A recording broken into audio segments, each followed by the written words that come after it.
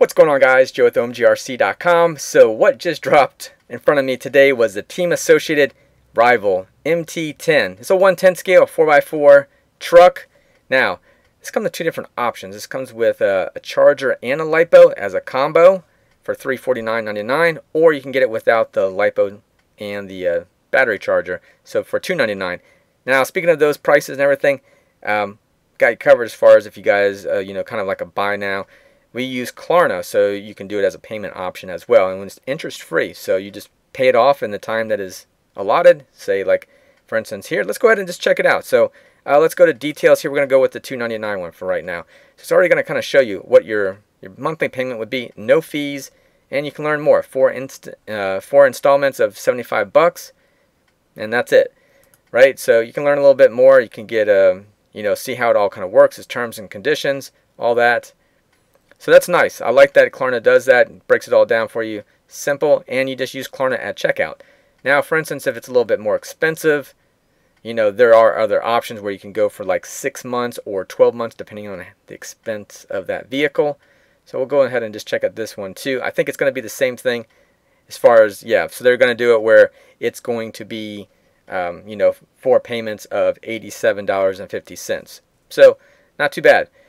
So that's going to be quick on that one. Just want to let you guys know in regards to that, because I've had quite a few people ask me about how the Klarna thing works and to get pre-qualified, depending on the vehicle, the amount of them and stuff like that too. So going forward right now, let's get into the vehicle itself, right? So I got some pictures here too that we can kind of look at, and they're a little bit larger than what I can blow up onto my website. But let's go ahead. First of all, let me go back one, because I really like this paint scheme. This is what caught my eye. I was like, man, that thing looks really good. It's got LEDs up in the front of it. I like the colors. Obviously, that's whole team associated. I like those colors that they use. Nice and vibrant.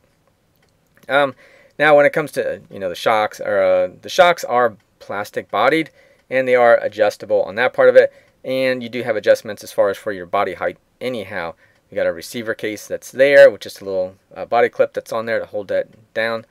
So I don't know what the kilogram is on the servo, but as far as the electronic speed controller, it's just a 60 amp, and then the motor itself is a 3300 kV motor, and it's brushless.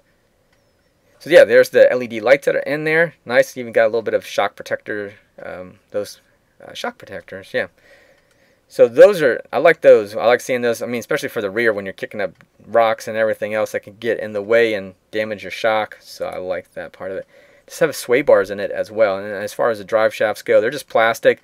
And I have plastic ones on my other team associated, and they hold up well. So it just depends. Sometimes it depends on just the plastics alone, if they're too brittle or whatever. So we'll see how this one handles. Anyhow, adjustable wheelie bar, nice. Turnbuckles are steel, so that way you can do some adjustments. So they're not just one of those like it is what it is. At least this one you can make some adjustments on it. Looking overall as far as the layout, again, they're showing a 4500 milliamp LiPo in here, but I believe it's just going to be a 3300 milliamp. It'd be nice if it was a little bit larger battery in there, or 5000 would be nice. That's kind of like the sweet spot, I think, for a battery. For most cases, you get a nice runtime, 5000 milliamp. There's a little bit of extra room here tubbed out for, I mean, it's like a 550 motor roughly anyway.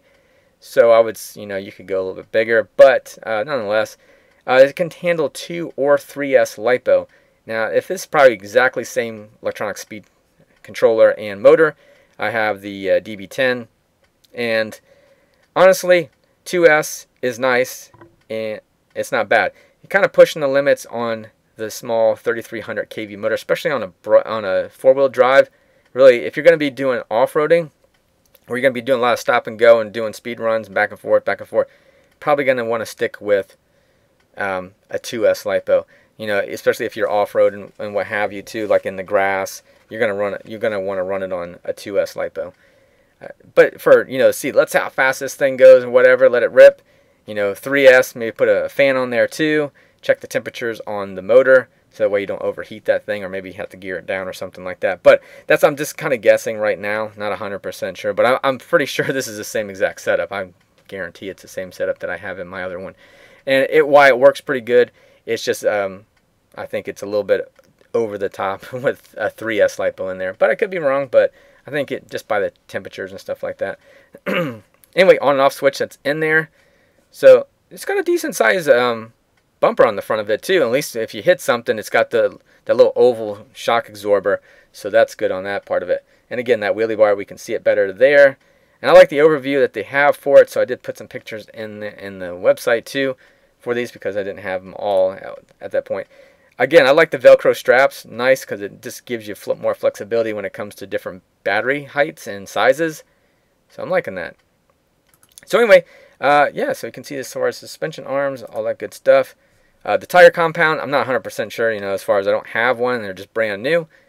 I did see like a little ballooning going on in the video, which, you know, that's kind of happens sometimes as far as with these tires. But, you know, you can always switch them out, whatever. I mean, I hate to switch tires out, they're brand new.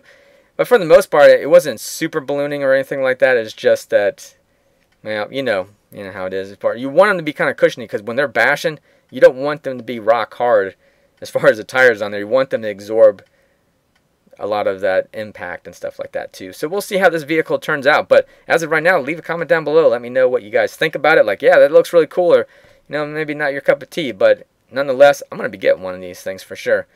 So I was like, oh, yeah, I want one. So since they're going to come out next month, it's all good. Next month's budget spent.